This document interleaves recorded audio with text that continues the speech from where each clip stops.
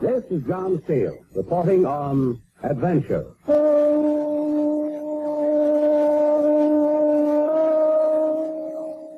A lot of strange things can happen to a country boy when he goes to visit the city, especially when he's going there to look for a girl he doesn't even know.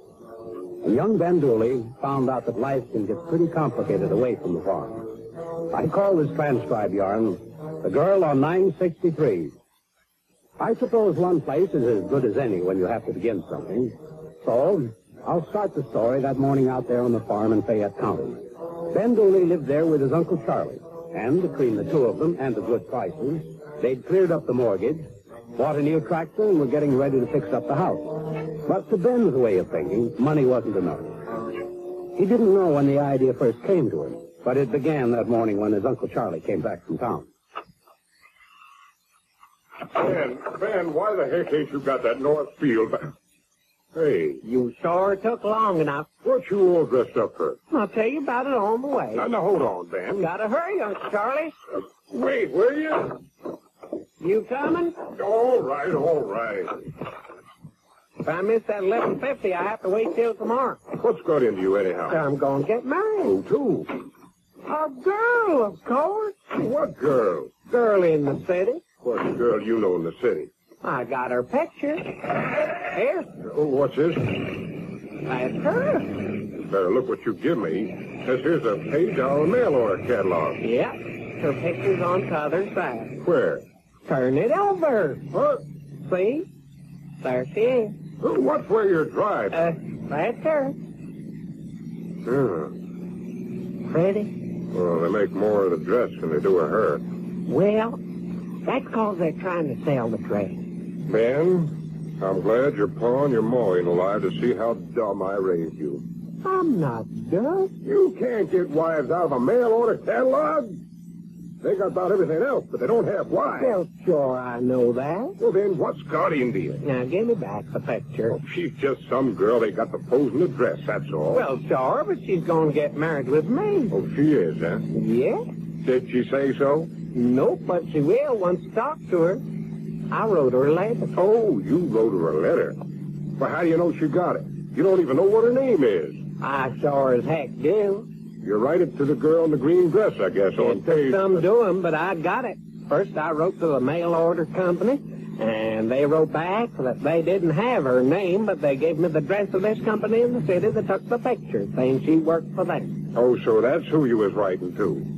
Anyhow, the company in the city wrote back her name was Joy LaVie. So I wrote her a letter to the company. Joy LaVie. Mm-hmm. Who ever heard tell of a name like that? Well, you meet her, Uncle Charlie. You'll like her all right. How do you know you'll like her, Ben? Why, I can tell from that picture. I won't get the plowing done all by myself. Well, I'll double up as soon as I get back. Now, when's that going to be? As soon as I get married.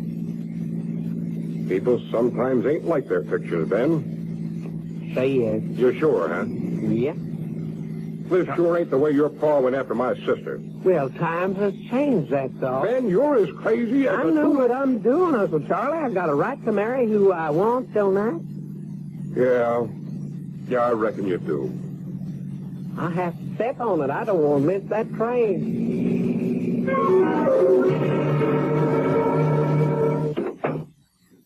Good morning. Maybe I can help you? Why, yes, I guess you can. I'd like to see, Joy LaVie. Who? Joy LaVie. She's a girl. Maybe so high she's got a... Oh, Joy. Well, she isn't here. Now, you sure? Of course I am.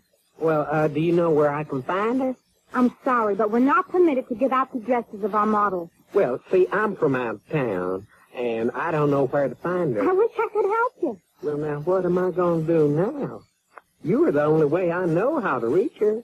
Well, say, I'll tell you. I'll see if I can get someone who can help you. Well, thank you.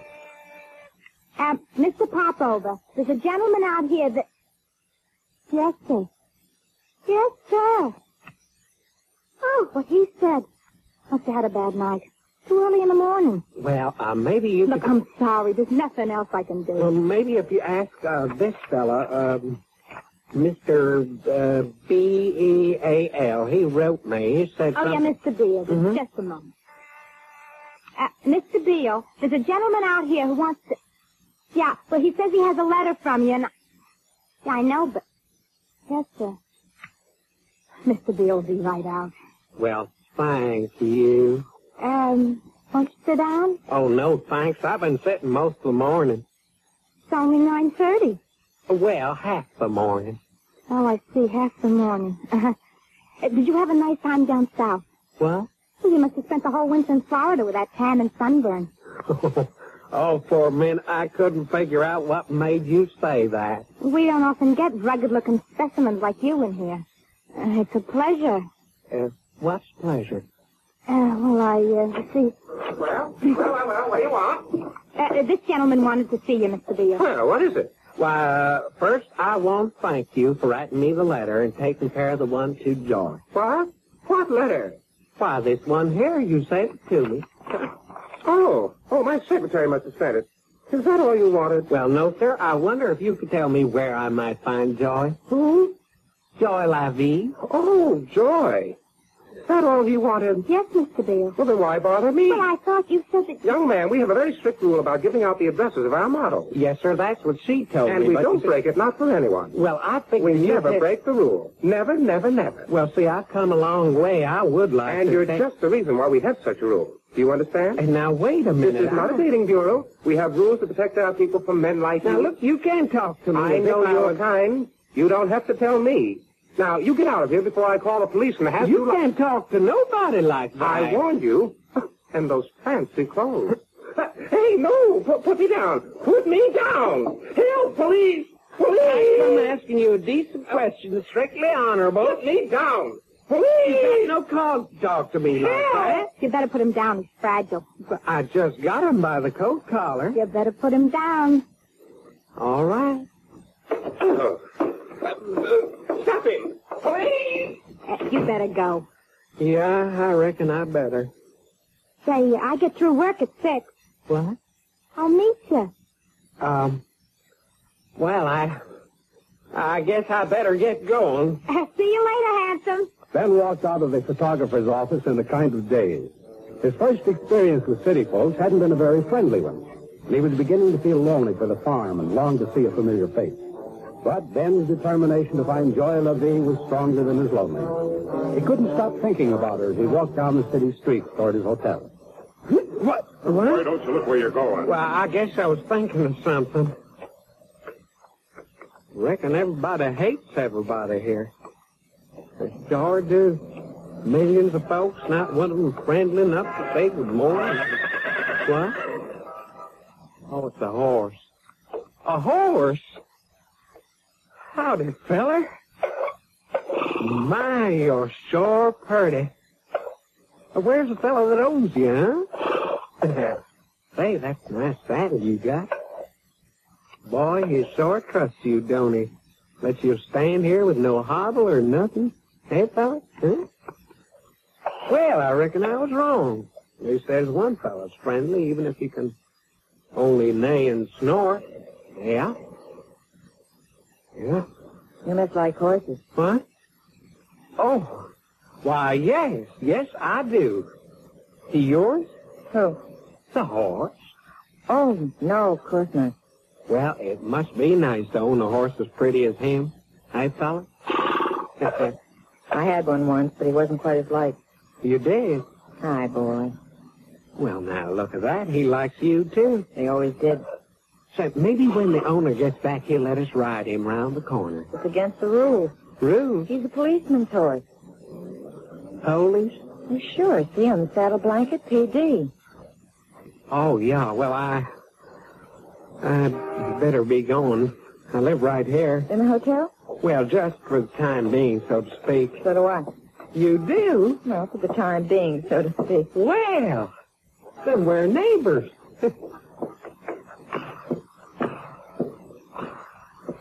I can't get over them whirling doors. They're like a merry-go-round. You must be from out of town. Why, yes. How do you know? I just guessed. Say, you're pretty smart. Well, I guess I... Well, goodbye. Goodbye, man. No, wait. Yes? Say, could I talk with you? Well, I better go. I have a lot... Just for a minute, that's all. Come on, we can sit down over there. All right. It sure ought to be all right for a couple of neighbors to sit down and talk now, shouldn't it? I suppose so. There. Well, now I can rest these feet a bit. Well, what did you want to talk about? Well, I'll tell you the truth. Yes? You're the first person in this city that has said a kind word to me, and I want to thank you. Well, you're welcome. I mean it. Say, what's your name? Joanne Chris, Well, now, that's a nice name. the one I was born with. Well, anyway, I kind of felt I knowed you the minute you asked me if I liked horses. Did you? Now, you won't believe me, do you? But it's the truth. I was just about to think that everybody in the city hates everybody else when you come along. I guess I must have had a lot in my mind speaking to a stranger. Well, now, back home, we always talk to strangers. Home? Yeah? And that's where I ought to be, back where it's nice and peaceful and folks are gentle with everybody else. That's not a bad idea. Well, as soon as I find my girl and get married, why, that's just what we're going to do.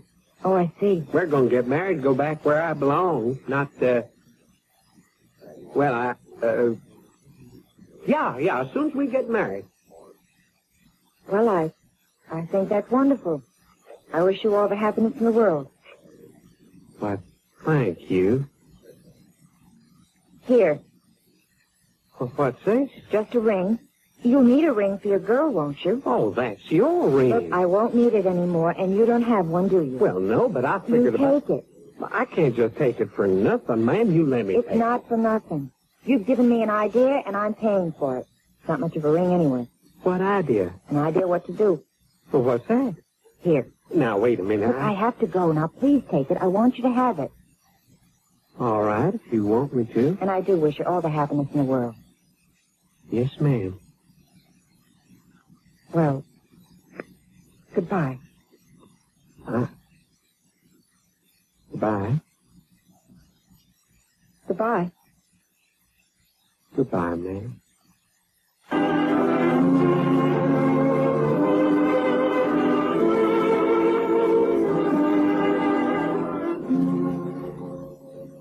Ben didn't feel much like doing anything the next couple of days in the city. As much as he wanted to find Joy LeVie, he didn't feel like going back to the photographer after what had happened. And then he kept thinking about the girl who liked horses. Ben asked at the hotel desk for her, but they said she didn't live there anymore. After Ben paid his hotel bill, he figured he couldn't stay around much longer for what they charged for just a place to sleep. His money wasn't going to stand too much of that. So he had to try again. And the only place to try was back at the photographic company. Good morning. Can I help you? Oh, hello. Howdy. Say, I looked for you the other day, but you didn't show. Well, no, I reckon I didn't. Oh, well, if you don't go for me, you don't. What's that? Skip it. I suppose you're still looking for Joy. Why, yes. Yes, I am. So are a lot of people, including our friends. Now, what friend's that? Mr. Beale, Who? the guy who yelled for the cops. Oh, him. Maybe I better talk to him and explain. I wouldn't advise it, chum. Now, why not? He was Joy's boyfriend, and now he's kind of upset. Well, I think I better talk to him and ask. Boyfriend? Mark, how many times have I told you not to? Oh, Howdy. It's you. Yes, sir. I come back to ask you about Joy. Oh, yes, Joy. But the lady here said that you was her Excuse me, will you? Excuse me, I think my telephone's ringing. Why, sure, go right ahead. Well, of all the Sure things... got good ears, ain't he? I didn't hear no phone ringing. There wasn't any. No? Oh, well, he'll soon find out. Boy, it's got me. I thought he'd still be after you. Well, now, that's nice. I'm kind of glad he ain't. I guess I was thinking wrong all the time. Joy's his girlfriend, huh? They were engaged. I wish I'd known that a couple of days ago. I kind of had the wrong idea all the way along. I thought Joy would get married to me. To you. Well, that's what I come for. I reckon Uncle Charlie was right. Folks may not be what they seem. Why, I wouldn't have had to do all that work with a knife if I'd have known. Nice. Sure, over at the hotel. I've been there since last time I was here. Had worked with my knife for a bit, 'cause Well, there was nothing else to do. Yeah? Hey, where you going? Well, I think you stay right here, huh? What's the matter, right? Well, I guess my phone wasn't ringing after all. Why, that's all right. I reckon we all make mistakes one time or t'other. Oh, don't go, Marge. Say, Mr. Beale. I'm the one that ought to go. Oh, no. Don't you go either, Mr. Dooley. Van Dooley. Yes. Yes, I better go, sir. Go back where I belong and get my mind back on the No, front. don't go. Sit down. Well, thank you. Mr. Beale. Stay here, Marge. I think I hear a phone ringing for Don't me. be upset. She just told me you and Joy are going to get married. We were. Say, what you two so nervous about? Oh, nothing. Nothing at all. Well, as long as you enjoy it. There he is. That's him, Mr. Thompson. Don't try anything, mister. Hey! I got him, Mr. Beale. No, He now. did it. He did it. What's this? Just be still. You're not going anywhere. Let go. I told you to stay put. Killer. Let go. Ah, you dope. Oh, now look. Stop that! All of you.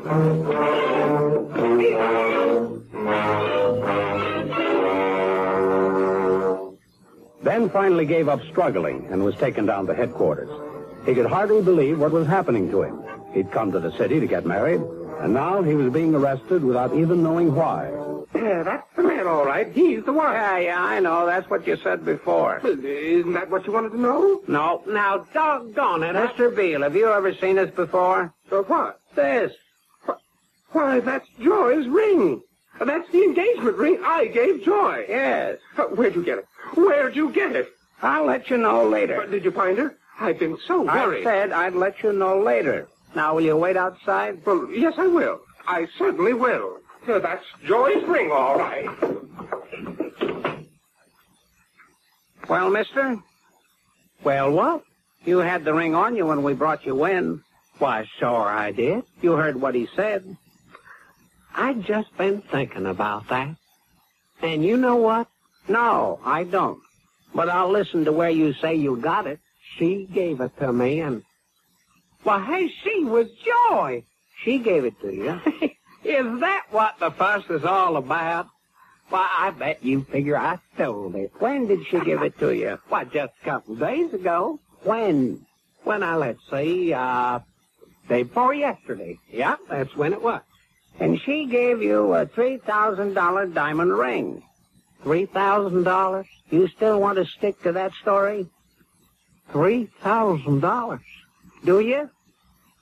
Why, sure I do. She gave it to me. And she was a complete stranger. Well, yes, almost. You find her and talk to her, she'll tell you. I wish I could, mister. But it just happens Joy Levy has been missing for almost a week. And we got a few ideas what might have happened to her. And one of them is you. I saw her just day before yesterday. I didn't even know she was who she was. She don't look like her picture. She ain't missing. And you find her. Now, that's what I've been trying to do. You're in a tough spot, mister. You might even be booked for murder. Murder?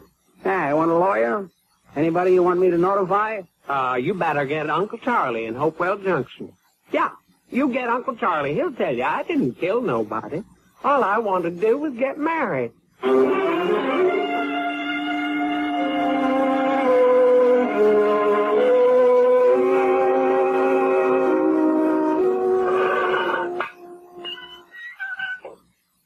Well, Dooley, how do you feel?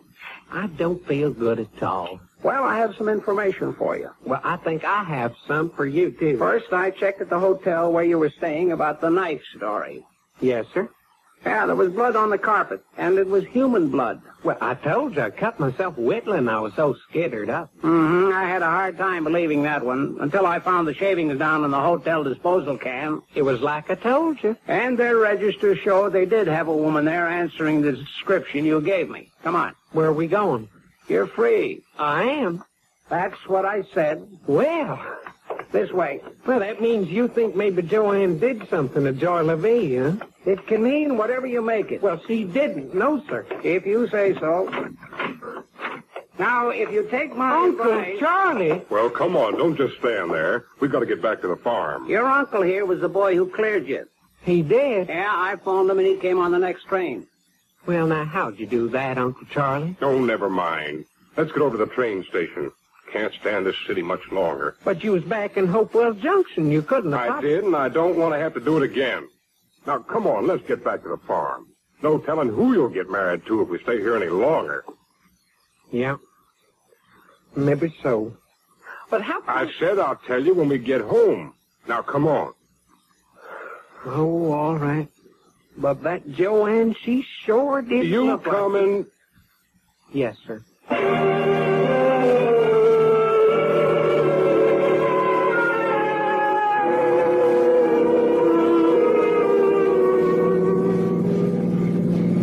Oh, seems like I've been gone a year. There's the farm. Yeah? What's the matter? Ain't you happy to come back? Yeah. Yeah, I reckon so. City got you, huh? No, not the city. Well, now maybe we can finish the plowing. Yeah. Well, come on, get out. Get out. Well, now you got to tell me, Uncle Charlie, we're home. How'd you make the police let me loose? They ain't gonna tell you nothing. She's getting dinner, more than likely. See? Come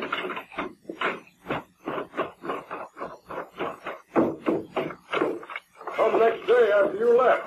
Don't look all like a picture. Hello? Yeah. I'm sorry if I got you into trouble in the city. I didn't know till Uncle Charlie got the phone call. Yeah. Well, if I'd known it was you, it would have been different. Oh, I mean, it was you who gave me the idea of coming, about rest and peace in the country. Well, I was tired of the city. I didn't want to marry Mr. Beale. I just wanted to get away. I had your letter, so I took a chance and I came. Well, I mean, I didn't know that you were the same person. You're Joy Levine? Uh-huh. Why, you said it was Joanne Creel. Well, that's my real name.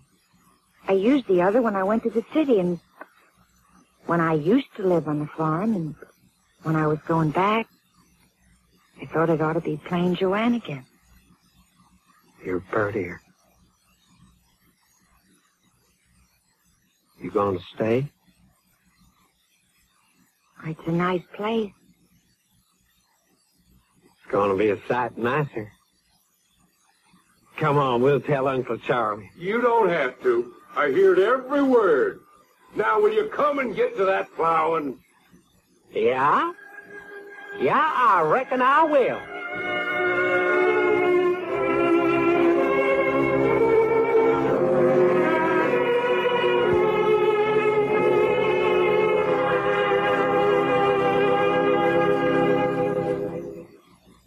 Well, it seems that within a few days, the story of Ben's adventure traveled all over Hopewell Junction. And the local citizens were pretty proud of Ben, putting one over on the city folks the way he did. So, the farmer got a wife after all. The girl on page 963 in the mail order catalog became Mrs. Dooley. And even Uncle Charlie had to admit that Ben's method might have been unusual, but it certainly got results. Heard with me on this transcribed John Steele adventure were Ross Martin, Mary Ashworth, Mort Lawrence, and Adele Saul. And I'm Don Douglas. If you enjoy action and thrills, you're sure to find them by tuning this way next week when we again present John Steele, Adventurer. And remember, a country is known by its people.